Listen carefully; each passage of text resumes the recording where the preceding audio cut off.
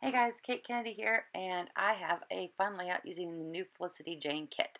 So if you saw my last video, you saw me talk about these printed shapes. So I've gone ahead and fussy cut them all out. It really didn't take me very long. I would say it probably took me like 10 minutes or I don't know, like maybe 1.5 YouTube videos because that's kind of how I gauge time when I'm in my craft room is by YouTube videos because that's what I watch. Um, Anyhow, I'm just kind of going through and I went ahead and punched the little hole in that tag and then tied some of the string through it. I'm looking to see if there's something that I can cover the word thanks with. That's kind of part of the packaging, but I thought it was so cute I wanted to use it. I don't end up using it in this layout, but I might use it in a future project. So I'm just going to get a little dish here to put all of these fun goodies in that I've already cut apart. And also the wood veneer and the little things that come in the little pillow box. I like to keep everything from a kit kind of all in one place so that I can see at a glance like what all I have to work with. It's just the way I work best. So I'm going back and I'm picking out things that I think I'm going to use on my layout. And I do this in most process videos or most projects that I make. I'll kind of go through it like an initial pass and say I think I might use this. Now keep in mind I haven't picked my papers yet, so I don't. That's kind of a reverse order. I I had two pictures in the beginning that I'm not sure if you saw, but they were both from my wedding, I believe. One was a close-up picture of our rings, and the other one was a picture of our cake. And I'm there they are.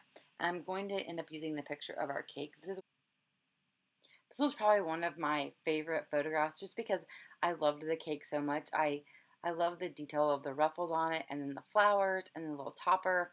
Anyhow, I'm going on about our cake, but um, back to the layout. So if you've seen some of my videos before and you've seen my wedding videos or project videos, you know my colors were cream or white, coral, like a or light pink, and mint green. So when I saw this kit, I was like, oh, I have to do some wedding pictures. This kit is perfect. And I loved the black and white um, additions to it because it kind of modern makes it more a little bit more modern, I think. um, I don't know, I just really liked it. So I'm just basically building some layers behind the photograph. This is going to be one of those layouts that the photograph goes right in the center and I add some embellishments around it and it just kind of builds from there, and I do it on white cardstock and I'm going to put a border around the edge. So I'm just going through the different embellishments right now. This is kind of my process. Things never end up the way that I start, but this one ends up pretty close. This is one of my faster layouts. Sometimes I just can knock them out quickly, and sometimes it just takes me a really long time. This one came together pretty quickly. I think it might be because sometimes in a kit you'll get a pack of embellishments that has like 100 and something pieces, and that's just sometimes that's too many decisions for me. That's why I think it takes me longer. I think I work more quickly, and I I think I stay more true to like my style, I guess, when I have less choices, if that makes sense. But the paper enthusiast in me is completely overjoyed when I see all those choices. So there's, pluses and minuses to everything.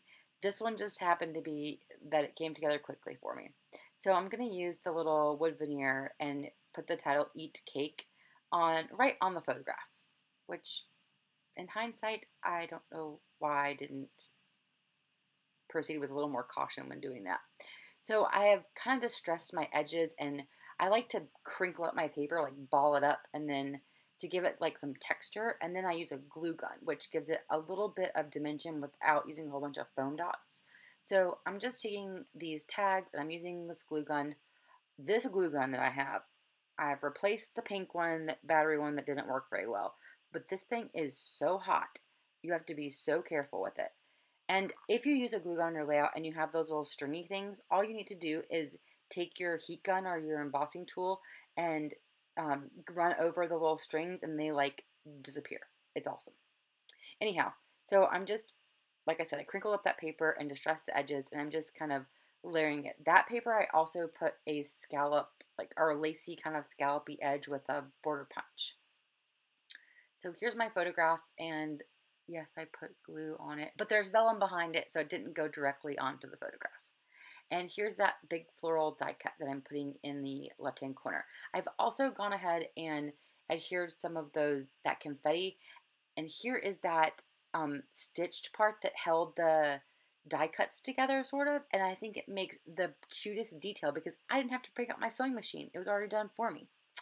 So I also cut down my white paper, and I cut the center out of that kind of chevron-y looking paper, or triangle paper, and use that as a mat. And you'll see that in the photographs better.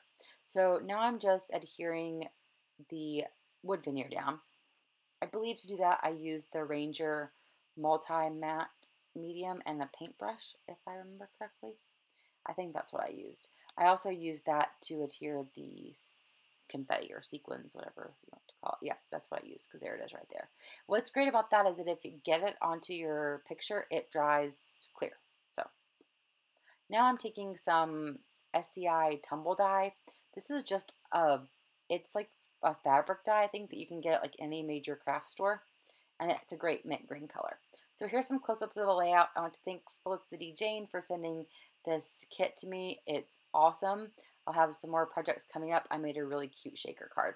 And y'all check it out. I'll have the link below to the website and all the information that you'll need. If you have any questions, let me know. Thanks again so much for watching, and I'll see you guys real soon. Bye.